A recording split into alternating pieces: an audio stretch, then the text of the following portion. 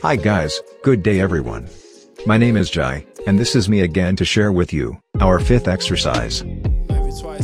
We still have the start session above. Its use is for us to check the value of our session variables, and we are still in binary value. If the value is 1 we will redirect to the registered page, and if 0 we will return to the create account page. This is our form object element, which handles our submit action event. Here we put our header page label, the name is create account. Next is our text box for the full name. The email address text box, username, password, and the confirm password input box. Then finally our submit button. Clicking the submit button, we will call the submit.php file.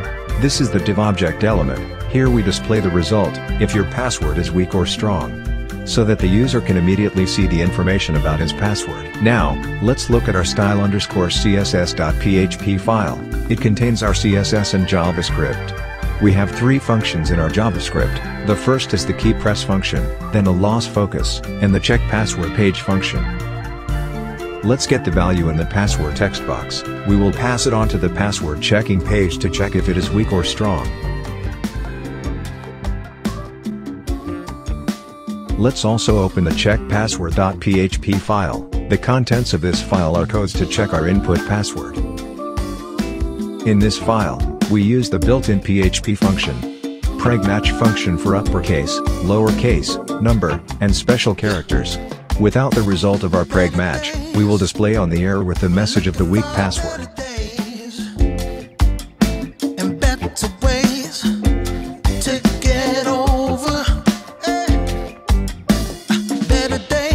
Then we also check the length of the password characters. It should not be less than 8 characters, so that we can say that our password is strong and it cannot be hacked immediately.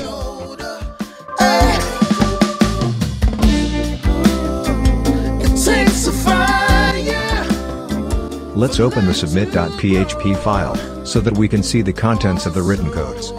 Do you notice that it is almost the same as our checkpassword.php file? Yes, it's almost the same, and we still need to validate users' input information in our submit.php file, before we save it to our database.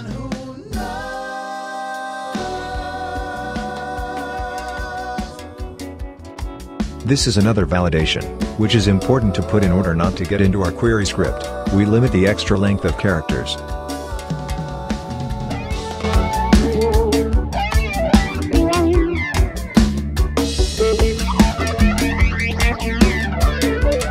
Let's use a SHA-256 encryption. For now, this is one of the safest to use to encrypt our password, because its encryption is only one way, which means, it does not have a decryption.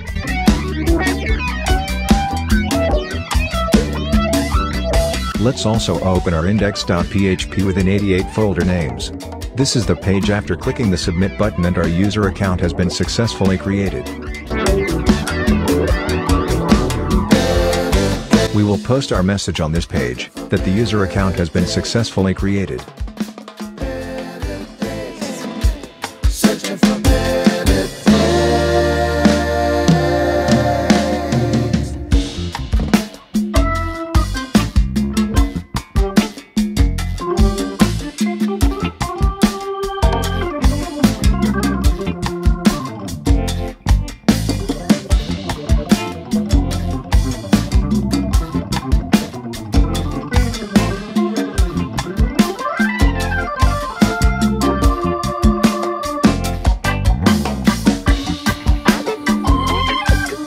I think we are done.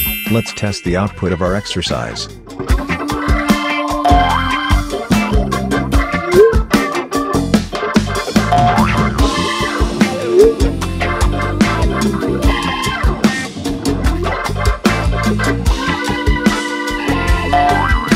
Woo!